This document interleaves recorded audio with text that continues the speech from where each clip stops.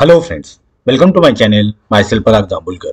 In this video, we will see one way to run Apex code asynchronously, and that is feature methods. In last video, we have seen what is asynchronous process and how it is implemented in Apex. So see, in last video, we have seen what is asynchronous Apex, right? And also we have seen what are the different ways to run our Apex code asynchronously, right? So see, in last video we have seen feature methods, batch Apex, queuable Apex, schedule Apex. These are the 4 ways to run Apex code asynchronously. In this video, we will see details about feature methods and also we will see some examples. Now see, feature method runs in its own thread or transaction. So already we have seen in last video. Feature methods are used to create asynchronous process, right? And they run in their own thread, separate thread, as another process, background process. These feature methods execute when system resources are available. So feature methods are asynchronous processes. These are not real-time processes, right? They wait till resources are available. So already we have seen this in last video. Now see how to implement or how to create feature methods. It is very simple. We need to use annotation add feature for our methods. So for any method, if you use add feature annotation, then that method will be a synchronous method or asynchronous process. So it is very simple. Now see, there are some requirements for that method.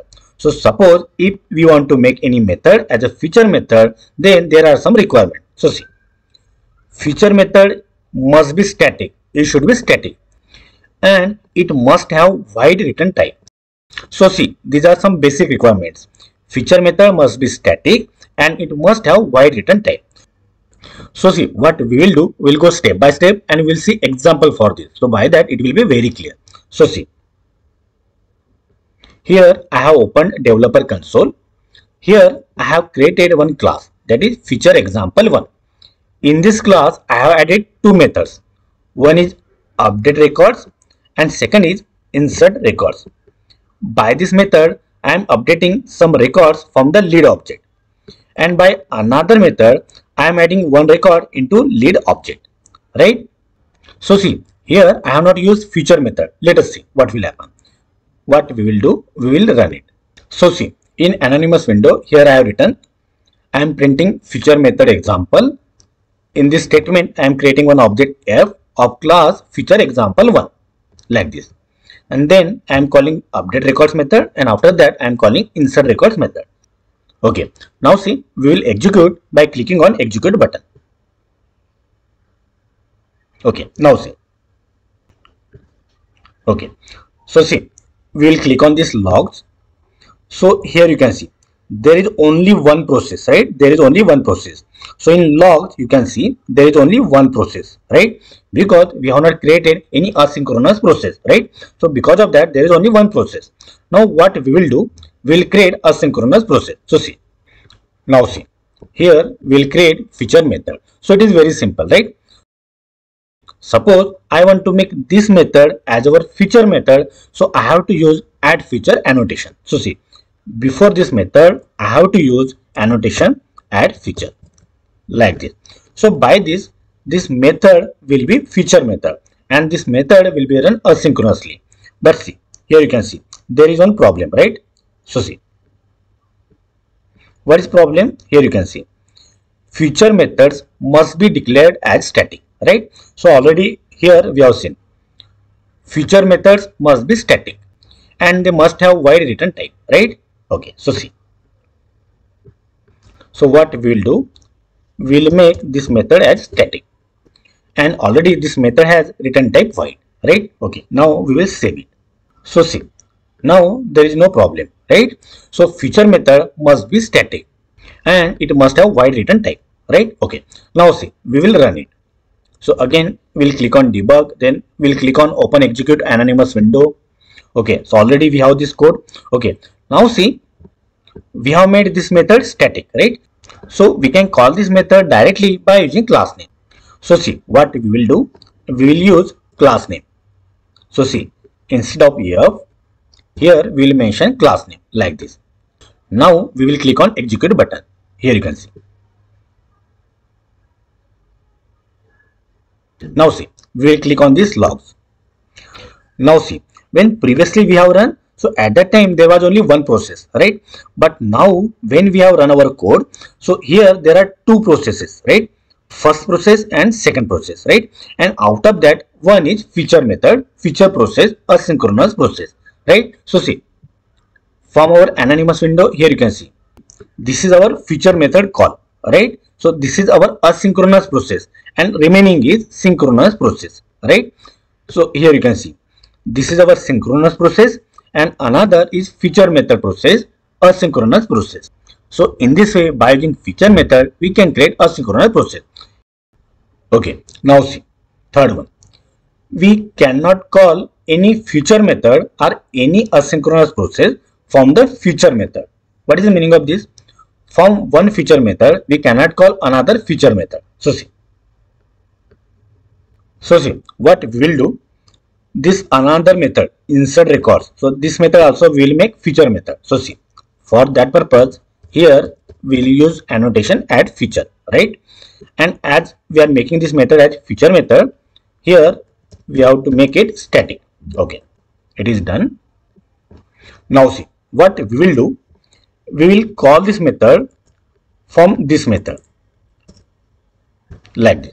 So see, what we are doing, this is our one feature method, right?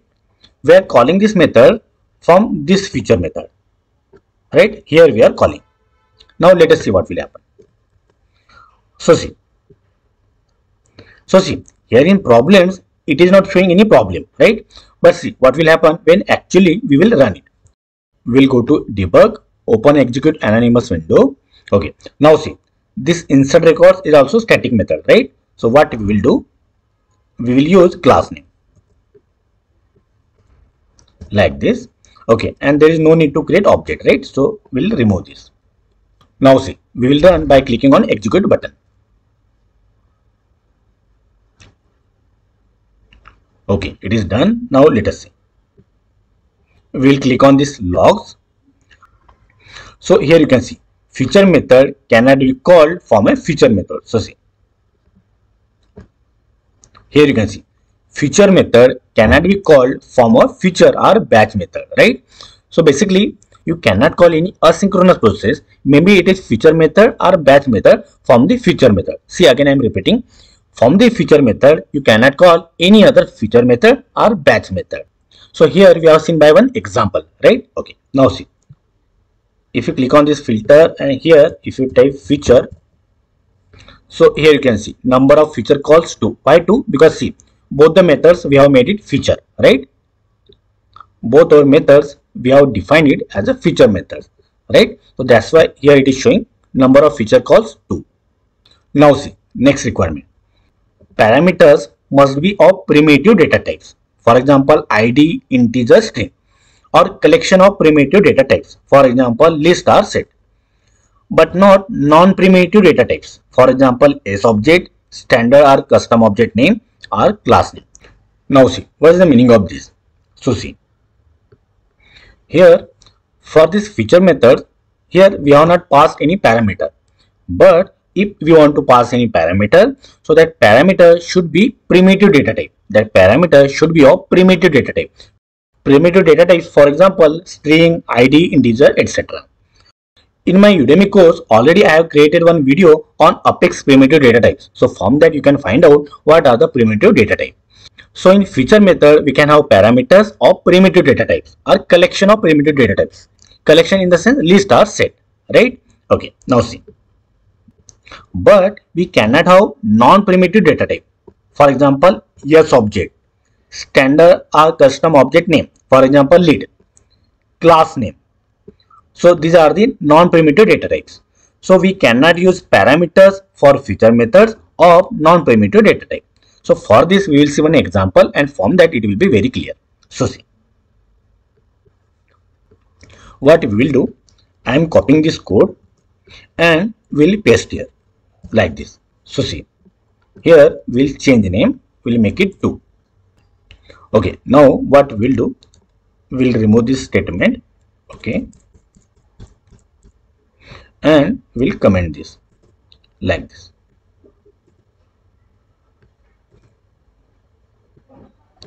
Okay. Now see what we'll do. For this feature method, we will pass one parameter. Let us see. So here what we'll do, we will add list. Now see, suppose here I am adding list of lead object like this and records something like this. Now see, I am saving it. So see, here it is showing one problem, right? Let us see. What is the problem? Feature methods do not support parameter type of list. Actually, it support list, but not of type lead, because lead is an object name, right? So it is non-primitive data type. That's why it is not supporting. Now see, suppose instead of lead, suppose if I make it ID, something like this. Now see, we will save it. So see, now here it is not showing any problem, right? Here you can see. Now there is no problem, right? So see, if I make it lead, then it will show problem, because feature method cannot accept parameter of non-primitive data type, but it can accept parameter of primitive data type, right? Okay, now what we'll do, we'll make this program meaningful. So see, what we'll do, instead of this list, we'll use another collection, for example set, and here we'll change the name, suppose records ID. Okay, now see, we'll remove this comment like this. Here instead of TCS, suppose I am making Wipro, something like this. Okay, now see, here we are accepting ID, right? So this will be set of IDs, right? So see, what we'll do, we'll change this SQL query. So see, where ID in colon this variable like this. So see, this SQL query will fetch records where ID is in this set, and then we are updating records, right? Okay, now see what we will do, we will change code in anonymous window. So see, now see, here we'll create one map. So we'll give some name, for example record map, something like this, is equal to new map. Now see, for this we have to mention type, right? So see, suppose ID and lead like this, and same we'll mention here like this. Now see, in this round bracket here we have to mention SQL query, and that should be in rectangular bracket like this. Now see, we'll copy this query from here like this. So see, here I have written SQL query. This will fetch list of records, right? Now that we are saving in one map, right? Now see, here we are calling update records method, right? But see, this update records method, it is accepting one set of IDs, right? So see, here we have to pass set of IDs. So from where we can get? So see, this record map, see here we will paste, but it is map, right? It is map. What we want? Set of IDs. So see, we can get it by calling key set like this.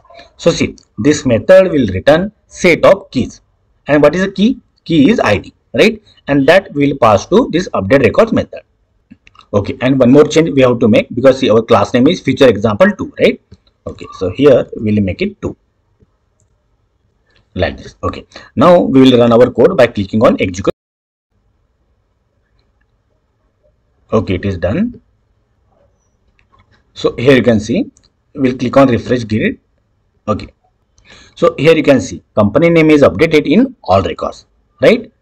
I will provide this program code in my Udemy course. You can download it from these resources. Okay, we will meet in next video. Thank you.